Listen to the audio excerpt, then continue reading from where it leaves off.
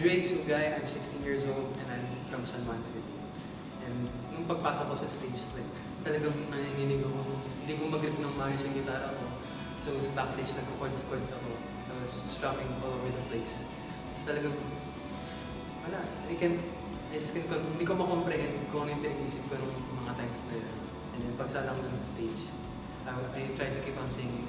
I just, parang, tas wala talagang umiikot nun. So, as time went by, parang siya, umiikot ako kayo, please.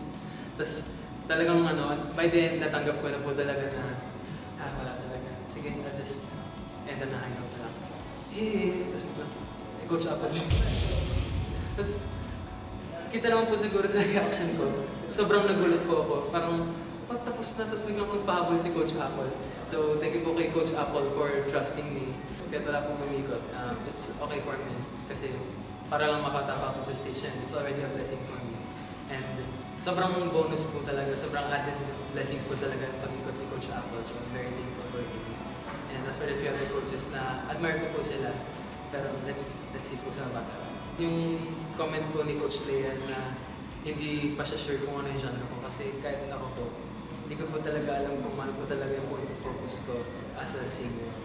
And kasi as much as possible, I try to respect all genres. Kasi I admire the effort na ginagawa ng mga songwriters, mga composers, mga arrangers sa paggawa ng kanilang mga kanta.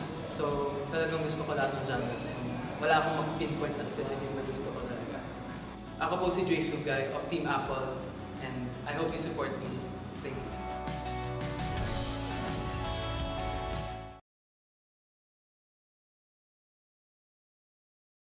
Thank you for watching The Voice Teens Philippines. Don't forget to like, comment, and share our videos and subscribe to The Voice Teens Philippines YouTube channel.